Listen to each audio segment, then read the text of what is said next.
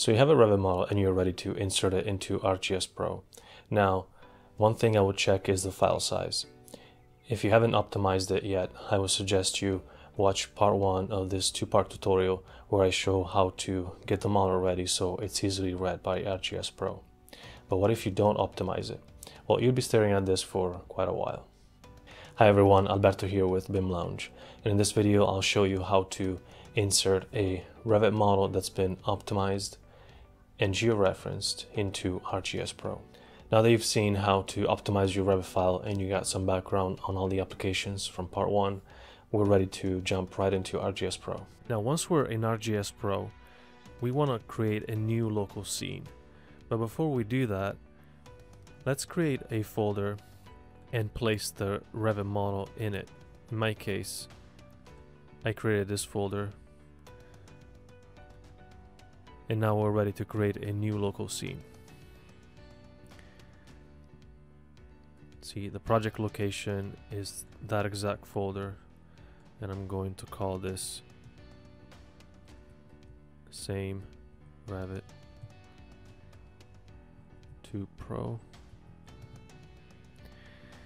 And I'd like to work in the same folder, so I'm not going to create a new folder within the project.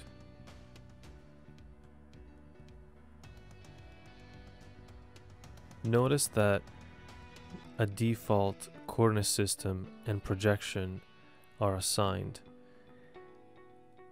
What we really want to do is assign our own coordinate system, the same coordinate system that we used within the Revit file, which is basically the coordinate system that you got from your civil engineer or your surveyor. So under Scene, right click, Properties, and under coordinate system you see that WGS 84 is the default that is assigned. You can search for your coordinate system or browse it. In my case, I have it saved under Favorites, California State Plane 6, and OK. And notice that the projection has been updated. Now the next thing we want to do is head over to Catalog, and you see that under Folders, let's find the Revit file and drag it into the scene.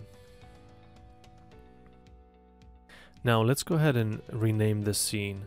If we double click on the scene here, I'd like to call it Scene 1.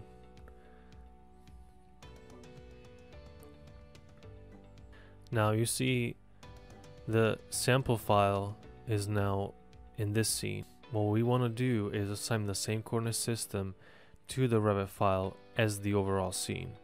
Now to do that, we can head over to Manage, Define Projection, and under Geoprocessing, you see that the coordinate system is unknown. Well, let's go ahead and assign the same coordinate system as the overall scene and hit Run.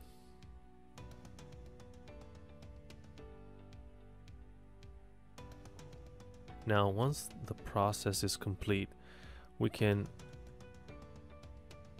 check the sample project under Contents and turn on all the disciplines.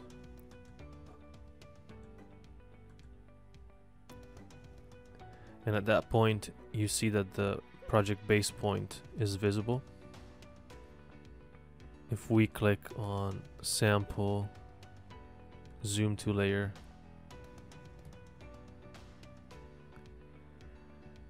now you see that the model is in the right location, but the height is definitely stretched out.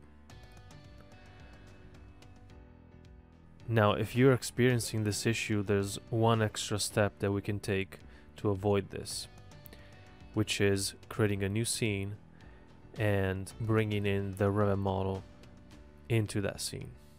Under Insert, New Map, you select New Local Scene, and now we want to call this Scene 2.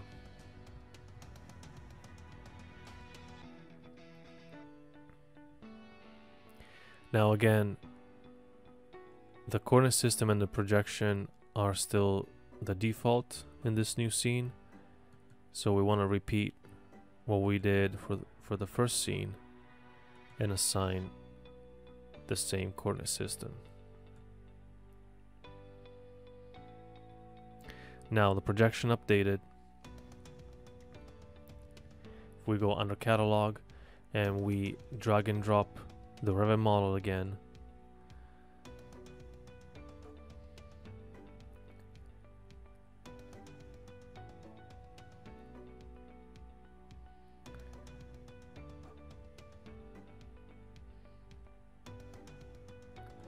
again, let's turn on all the disciplines.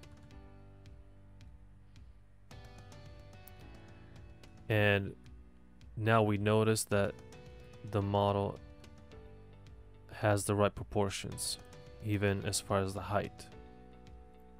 Now, what changed? When we first brought in the model, we didn't have a projection file associated with the Revit file. But the second time, with scene 2, the file was associated, so it came in the correct place. Let me know if you have any questions in the comments below, and also let me know how you would use this process, what kind of applications you'd use it for.